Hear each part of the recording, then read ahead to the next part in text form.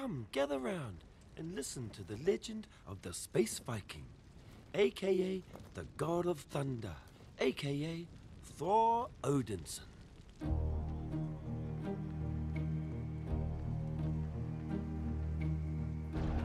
Raised in the way of the warrior, Thor was taught to help win battles, fighting the good fight for those who can't fight good.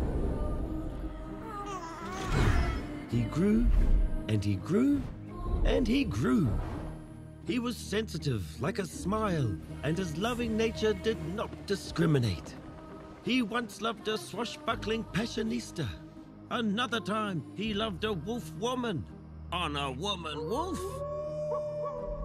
But Thor's one true love was an earth woman named Jane Fonda. Oh, wait, no, Jane Foster. But sadly, in the battle for love, Thor lost. Ooh.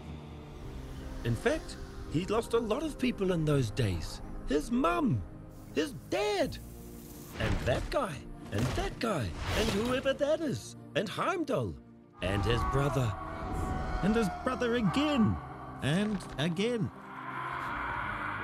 Poor Thor had to watch his planet explode, and then he said, "What have I done?" It seemed that everything and everyone he loved, he lost, and so he hid his heart behind a big fleshy bod so it could never be broken again. But just because he was done loving didn't mean he was done fighting. He teamed up with the Guardians of the Galaxy and set off on some classic Thor adventures.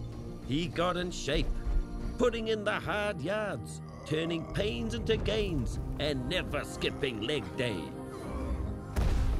He went from dad bod to god bod. But beneath his god bod, there was still a sad bod just trying to get out. Because all of the bods that Thor had worn over the years couldn't hide the pain that he was feeling on the inside. So he gave up his search for love, accepting that he was only good for one thing: waiting in quiet contemplation for someone to say, "Thor, we need your help to win this battle."